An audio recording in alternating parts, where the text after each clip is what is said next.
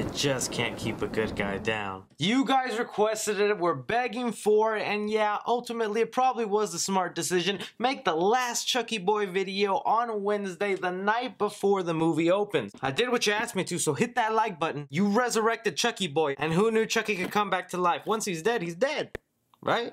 This video is going to be a little more laid back. I have a few things to cover. We did get a new clip that we touched upon earlier in the year. Only it was in description form, but now we have the actual clip online to witness. We also have some early reactions of people who apparently have already seen the movie. And last but not least, this box in front of me was sent from someone at MGM. And well, if they've been claiming my videos, I can only imagine that they've sent AIDS in a box to finish the job. So let's obviously start off with what we're wondering what's in this box. Look, I was hoping it was a Chucky doll, but ain't no Chucky doll gonna fit in here. It says large box. In what world is this large? That's what she said.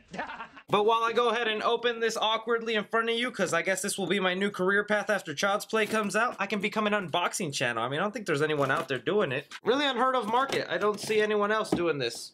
As I'm opening though this, I want to say, yeah, it was sent by MGM, but there's a couple of people there who've been really friendly and are viewers of this channel. It surprised the hell out of me that there's people involved with this movie who actually try and contact me, letting me know, hey, I love what you do, keep up the Chucky content. Yeah, if you love what you do, then stop copy striking my videos. So yeah, don't think MGM is sending me any money or sponsoring Chucky Boy anytime soon. If anything, they're taking money out of his pocket. But the people who aren't in charge of that and that's over their head, like Luke, who's in charge of marketing, that actually sent me this package. Obviously, Gabriel Bateman, who posted about me on his Instagram. And lastly, Tyler Burton Smith, who actually wrote Child's Play, contacted me saying thank you for all the praise you've been giving the movie. I just don't think my life is gonna get any better than this, so let's enjoy it while we can. First item here. Oh, thank God. I was wanting this. I see this all over the internet, and I've been wanting me this mask. My Chucky Boy outfit is complete, y'all. Oh, I'm putting this on right now. They partner with Trick or Treat Studio. If they're partnering with them, you can damn sure bet well they're gonna make some sort of doll. Have I gone too far? Is this what I've come to? Honestly, this thing is dope, though. It's actually really good quality. It's a hard plastic. Bruh. And they even gave me the red eye one. I'm really happy with this. That's cool. Let's see what else we got in here. All right, let's grab the next item. Looks like I got a pen. Oh, yeah?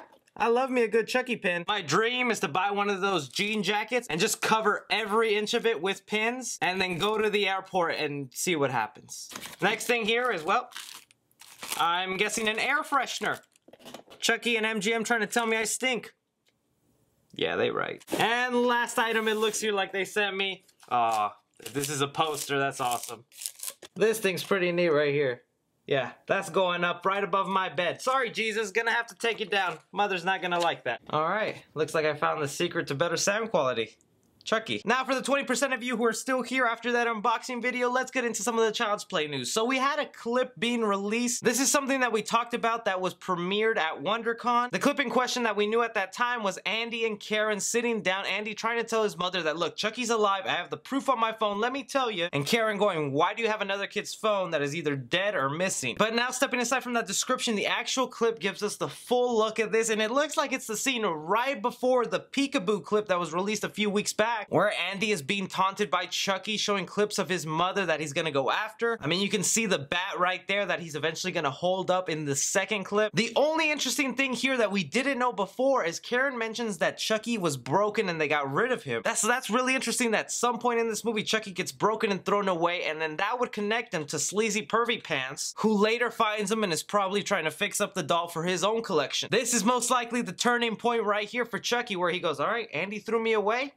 Time to die. I love the tone of the clip though. Aubrey Plaza's acting here is very different from what we've seen her before. She seems very grounded and serious. And Gabriel Bateman, of course, knocking it out of the park, having that one single tear-eye drop roll. Oh, come on. Only future Oscar-winning actors can pull that off. Good job, Bateman. Unless you used eye drops, then I'm sorry, Bateman, I gotta take that back. Before getting into some of the reactions of the movie, I do want to mention, yeah, guys, I know the soundtrack is out. I love it. I think the new Child's Play theme done by Bear McCreary is absolutely phenomenal. I don't think it tops the original, but it's a nice rendition and update of the old one. Also, listening to just some of the themes and songs that are going to be in this movie, put them into context with the film, I'm gonna love it. But yeah, the soundtrack, phenomenal. Check it out if you haven't. So with the early reactions to this movie, they're coming out positive, but there's only a handful of them. A lot of these reviews though are foreign because it looks like foreign countries are getting this movie earlier than us. Like one person from the Philippines, they already had an advanced screening of it, and this one person who attended said he gives the movie a 10 out of 10, that he absolutely loved it and is excited for Child's Play 2. So are they hinting at a sequel by the end of this?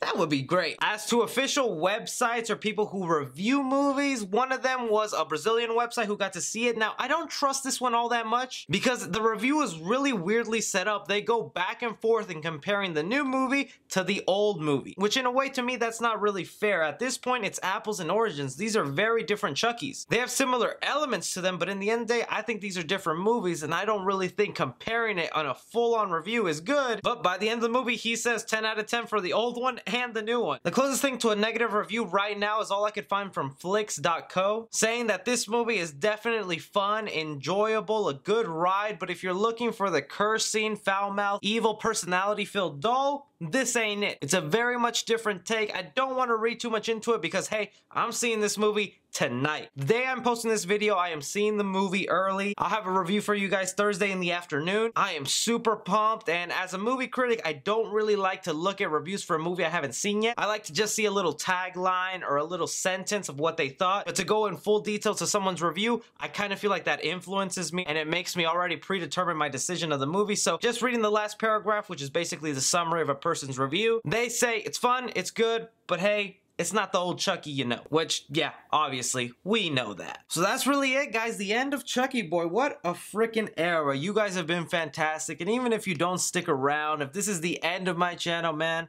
it has been one hell of a fun ride. I never thought talking about Chucky could get me so high in some places. The little 7-year-old boy who was obsessed with a killer doll going after Andy has made it this far. If you're watching this and you see me at the screening I'm attending, because chances are you probably will if you're watching this, I don't want to give the exact address because there's some wackos out there worse than Chucky. But please don't be afraid to say hi. Hey, I might even have a little surprise for you if you be kind. But I'll be seeing you guys tomorrow with my official review of Child's Play. I can't wait. So be sure to like and subscribe. Follow me on Twitter at 3C Film Review. As always, I'm Chucky Boy. Good night, Andy.